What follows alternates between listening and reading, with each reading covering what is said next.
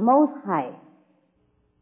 The Most High is God in the Christian terminology. It's the Most High in Christian terminology. Just different way of using. Now Buddha did not want the people of his time cling to the worn-out conception of the so-called imaginative relative God. Because it doesn't matter how much we imagine, God will be imperfect. If we use our ordinary imagination to think about God, we might not make him perfect enough. So Buddha just want to break the people's prejudice in order to open up to a new way of thinking for them. Yeah? So Buddha did not want people to cling to that worn-out and preconceived idea. There is only the Most High Buddha, the Phật tổ đó, the Anuttara Samyak Sambuddha, Anaudala Tam Miệu Tam Bồ Đà đó. Như vậy đó là Thượng Đế đó. See? I think we cannot and nobody can complete these pursuits of truth here. But we have some custom at Harvard to end the event formally. And in the supreme joy of enlightenment, I know there's no difference between questions and answers or silence and talking. Now, I want to conclude today's occasion by expressing my great impression and excitement to discover this living saint here at Harvard, which Logos is Veritas, truth, and at the law school where we pursue laws, to discover the supreme law here. And I am very grateful to have this occasion initiated by my good friend of mine, Professor and Dr. Great Scholar Tavan Tai, and his good wife, and good friends here. I'm very grateful to let us enjoy this great enlightenment and excitement to have these living saints. I am extremely impressed by your exciting capacity, blessed by your rich capacity to conduct the good, beautiful, perhaps the most beautiful English lecture I ever heard. And so I wish your capacity of this, your interlinguistic, multi-religious approaches, which can be only handled and conducted by the Supreme Enlightenment, to bring forth light to the darkness of this era. Thank you, thank you. Thank you. Very kind of you, thank you. Okay, I have 3 little questions. The first one is, you said that we all can attain Buddhahood, provided that one is willing to see and to learn, correct? And then you also say that we are all God. Can you explain the irony with these two concepts? Yes, we were originally, but we forgot, so we have to work again.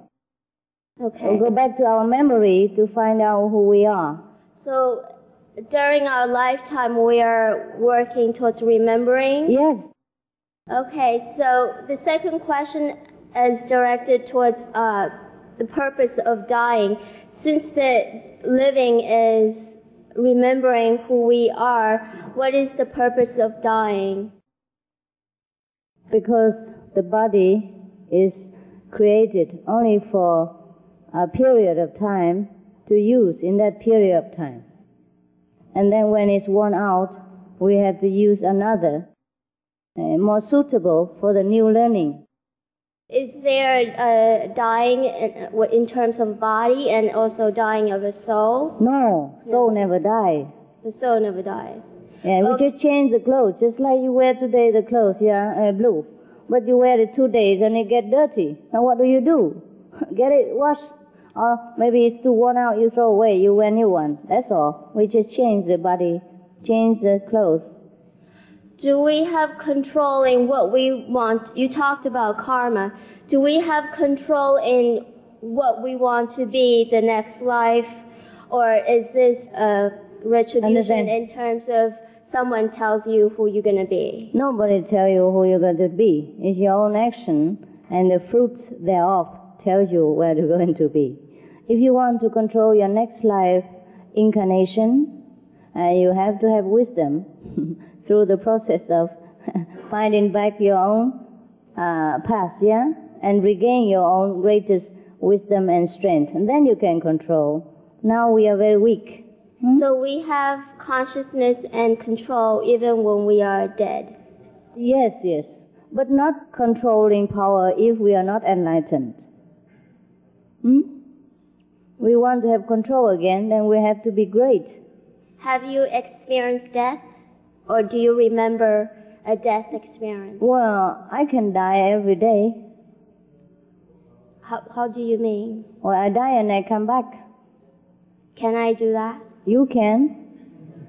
I will teach you how. I think St. Paul or someone say, I die daily. Is when you are in samadhi, you can sever the tie with this word. Cleansing, dying. No, not that only. Physically. Physically die? Yeah. You sever the tie and the connection with the world. That's when you die. But when you come back, you reconnect again. Why do you want to die so many times? I do not want to die. I just have to die in order to live. Okay. Yeah? When you say die every day, all the time you are in true meditation? Yes, that's right. You sever the connection with the physical world for a while. Or maybe half day, maybe many hours, and then come back and resume our work again. Because we're not yet in the time to die. We must go back and finish our job here. And when the time comes, we truly sever the connection and never come back if we don't want to. If we want to, we can come back again, do good work for humanity. But we can control our destiny, understand? There's a difference. And we know what we're doing then. I have a lot of problem with interact with the world and everything. Yes. But the most difficult one I have experienced in life to forgive people. I mean, if somebody lied to me, I cannot believe anymore. Do you have any advice about this problem? It is not your fault, but then we must think sometimes in a positive way. Otherwise, people do err sometimes. People do make mistakes. And by forgiving them and trusting them again, you give them a chance to renovate their character and teach them a good lessons. That to be positive and to be truthful is better than just accusing their past mistake. You will show them a good chance, a positive result from being truthful. Give them a chance.